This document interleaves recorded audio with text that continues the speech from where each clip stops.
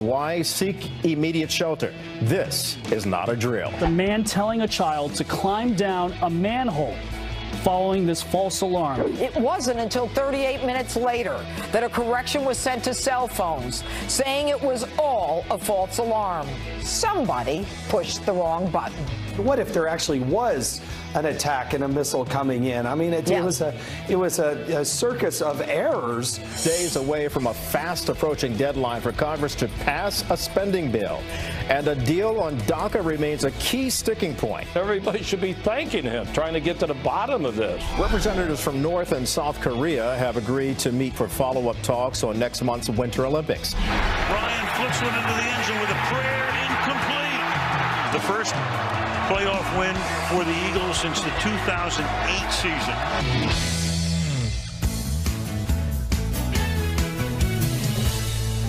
It's like a soundtrack of my life. For you guys, it's kind of retro. It's kind of retro, but it lives on. Yeah, it still motivates. This is timeless. So if you're in your bed and you started a workout program for the new year, you're going to get in shape, then get out of bed because we just played the soundtrack for you. If not, then just pull the covers up and just open your eyes a little bit and watch us this morning. Or listen.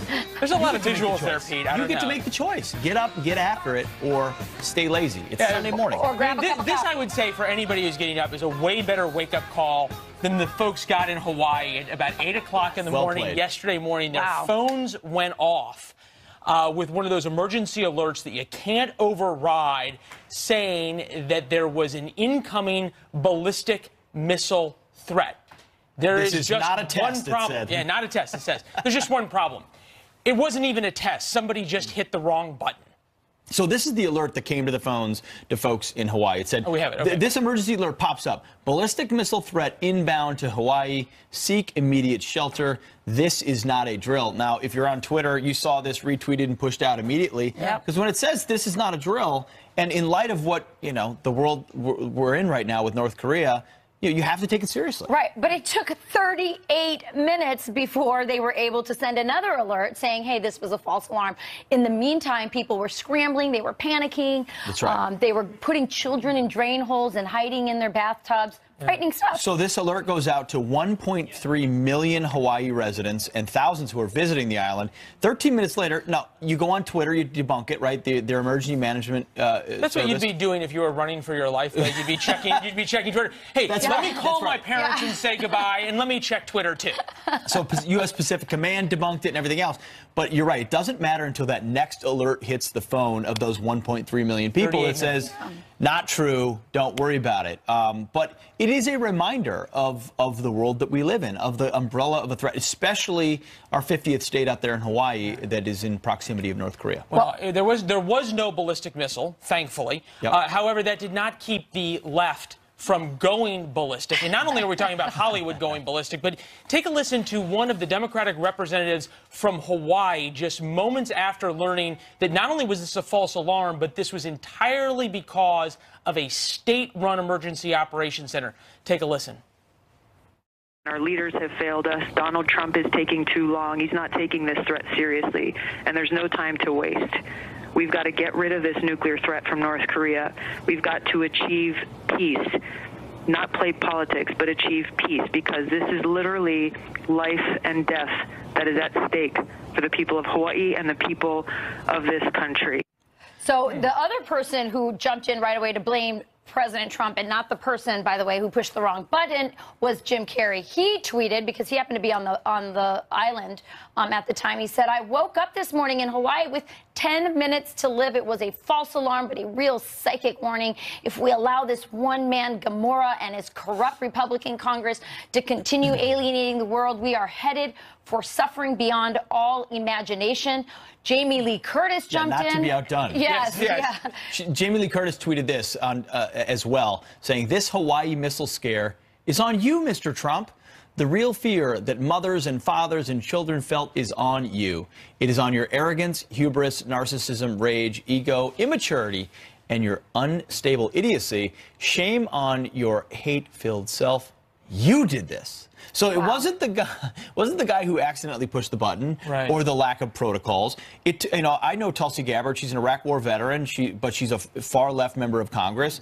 What did it take her? A couple of words to get the word Trump out? Yeah. I mean, do we not recall that it was a 1994 deal that Bill Clinton signed with North Korea that started this ball rolling, and George W. Bush didn't handle it any better, and neither did Barack Obama. And so Trump's got this difficult hand. But it's amazing to watch Ace Ventura and Jamie Lee Curtis criticize the president as if it's his fault. Well, I've heard the word North Korea more over the last year than I heard over the last 8 years of the Obama administration, which signals to me that this is a big problem that Donald Trump decided to take on as soon as he got into office. Now, is it hard? Like you said, he was dealt a tough hand, but it looks like this is a president who's not trying to kick this down the road. And let's not forget, it was South Korea that said that they actually give credit to the president for the meetings that are coming up that are really kind of a little bit of a break in some of the... It's a really good point. If you're willing to embrace this terrible situation, suddenly you now own it. And you have to give the president a lot of credit for his willingness to embrace what is it's an untenable situation. Yes. Is it nuclear war? Is it conventional war? You know, you want to have talks, but the talks have proved to be ineffective as North Korea has used them to arm themselves. But he's not pointing fingers at other administrations. He's just owning this problem and saying, if you believe in America first, then you better do something about the one regime that wants to launch missiles at our homeland, and this is a stark reminder. So thankfully, is a stark reminder. If you think about it in a way, this is sort of part and parcel for the Trump administration. Whatever problems he's inherited, he tends not to look back and blame his predecessor, as others have done in the office, and look forward. One thing that he has said he really wants to deal with is military readiness and sort of what would happen in this worst-case scenario. Is the U.S. government ready? Politico had a thought about that in light of this failed sort of episode, I guess you could say, or snafu. The snafu involves solely the Hawaiian Emergency Operations Center. This is talking, though, about the U.S. government in general. Politico saying the U.S. government hasn't tested these plans, meaning a plan for incoming missiles, in 30 years. All the fresh faces sitting around the table in the Situation Room have little idea what their roles would be in this scenario. Okay. I love it. Sarah Sanders has something to say about that. She says General Kelly, General Mattis, General McMaster, General Kellogg, and General Waddell, some of the greatest military leaders of their generation, are fresh faces. Doubt ISIS would agree. Great. That is such a great tweet. Such a great response. Well done. And the reality is, you might have fresh, new faces in these positions, but the amount of experience they have is unprecedented. You know, you got to revisit protocols, and apparently the folks in Hawaii have said, well, we didn't have a redundant, we didn't have two people overwatching it. It was a mistake. But it's silly to watch Politico and others jump to, well, this is somehow the Trump administration. Well, and not hold the people responsible who are there in Hawaii. All right, this is sort of an interesting thing that we've seen play out over the past couple of days now, as it related to that famous meeting inside the White House on Thursday where President Trump allegedly used some salty language. We're learning a little bit more about that. Now, some Democratic aides are talking about that meeting when this gang of 6 came to show up, and they're saying that Lindsey Graham and Dick Durbin expected to have a meeting. They show up, and there is an anti-immigrant cast of characters there, and that was obviously designed by Stephen Miller to try and kill the deal that they had come to present to the president. Now, in and of itself, that quote can mean a lot of different things, but it perhaps could give us an idea or shed some light on why that bombshell leak came out. If you don't like what happened in a meeting, then you just go ahead and leak something out as a distraction. You're right. It's an interesting new nugget. That quote came out in the Hill from one of Dick Durbin's aides. So they show up at the meeting, and they thought it was just going to be them. Turns out there were a couple more folks there. I think we have a full screen of who else was there. A Representative Goodlatte on the House side, and then on the Senate side, Senators Perdue and Cotton, both of which known to be very strong on their views on what we should do with immigration. And Stephen Miller was there as well. And Stephen Miller. So they're giving credit to Stephen Miller. The report also pushes back and says, well, the president was the one that said, I want Perdue and Cotton there as well. Because if you don't think that Durbin and Graham are going to give you a strong immigration bill, which those of us that have followed this know they're not going to, then why would you not have some guys that are going to have your back in that meeting? Well, and the president treated, subsequently, and he said, look, I did not like this deal. And it was obvious. I mean, he got an eighth of what he wanted for the wall. He didn't get an end to chain migration. He did get the lottery.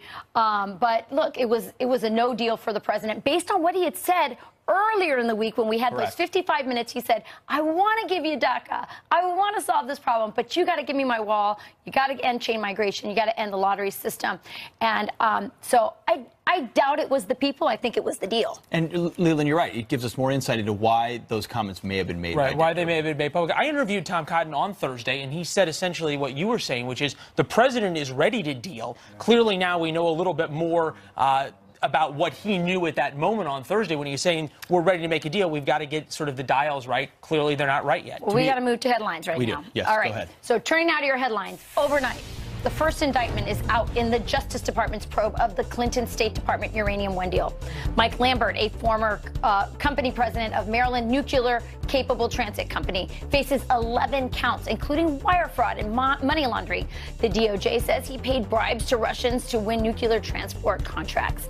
The deal was okayed by the Obama administration, including Hillary Clinton, giving a Russian company 20% control of U.S. uranium. A chilling threat to NFL fans and players. Police arresting a man threatening to commit a mass shooting at today's Pittsburgh Steelers playoff game against the Jacksonville Jaguars. According to an affidavit, Yutuna Chuchunko from Texas, sorry, that was a tough name. Nice job. Sent threats to Heinz Field and a Pittsburgh news station. One reading, quote, the Steelers game will be packed, and that's when I plan on killing Steelers football players and fans before taking my own pitiful life. The FBI tracing it back to a facility in San Antonio. He now faces terror charges. It's business as usual for the New England Patriots, the defending Super Bowl champions, dismantling the Tennessee Titans in the divisional round of the NFL playoffs, 35-14. Tom Brady and the Pats head to their 7th straight AFC title game. There was a different story in Philadelphia. The one-seeded Eagles, the underdogs at home against the Atlanta Falcons. This one going down to the wire. Trouble. Ryan flips one into the end zone with a prayer, incomplete. Ryan still wants Backup quarterback Nick Foles led the charge against the former NFC champs 15-10. They play the winner of today's matchup between the Saints and the Vikings. You better believe they do. That's why I got my Vikings tie on this morning. I'm ready to go. My squad has a chance this year. Please cheer with me. Little chance. All right. Well, House Intel Chair Devin Nunes says the government abused its surveillance power to allegedly spy on the Trump campaign. Our next guest worked on that campaign and says he was unmasked because of it. Wow. And she was convicted of leaking government secrets. Now, yes, she wants to serve in government. Devin Nunes accusing the government of abusing its surveillance powers to target Americans. Our next guest claims he was unfairly unmasked. Michael Caputo, former senior advisor to the Trump campaign, joins us now. Michael, good to see you and good morning. If you were unmasked for political reasons, that is a federal crime. Do you have any evidence to support this, or is this sort of what folks have been telling you who are your friends? Well, I was informed by a person who was connected to the intelligence services that I was unmasked. But I'm not in a small company. There were hundreds, if not just over 1,000 people who were unmasked for what appears to be political purposes just because we're connected to then the Republican nominee. You know, I don't know how this impacted my life, but it's starting to look like the political reasons were behind a lot of this investigation and especially some of this FISA activity. The new news here, Michael, is that Devin Nunes has seen these FISA warrants and that he believes they show that there was political targeting. Do you know anything more about what he may have seen and what it would reveal? No, I don't, but I'm waiting on the edge of my seat to find out. And I thank God every day for Devin Nunes. All of us who are caught up in this bogus investigation are very happy that he has been dogged in his actions trying to get to the bottom of a lot of this political intelligence investigations. You know, they went after Devin Nunes as well. I mean, they tried to ruin his reputation, brought him into an ethics investigation. They'll stop at nothing to keep this secret. I'm quite sure. I just want to get back. I want to get back to this where you say you were told by a friend. Mm-hmm. Where do we make the leap from I was told by a friend that this happened who was connected to the intelligence community to this definitely happened to somehow my phone calls were listened to? All I know is that my cell phone was unmasked and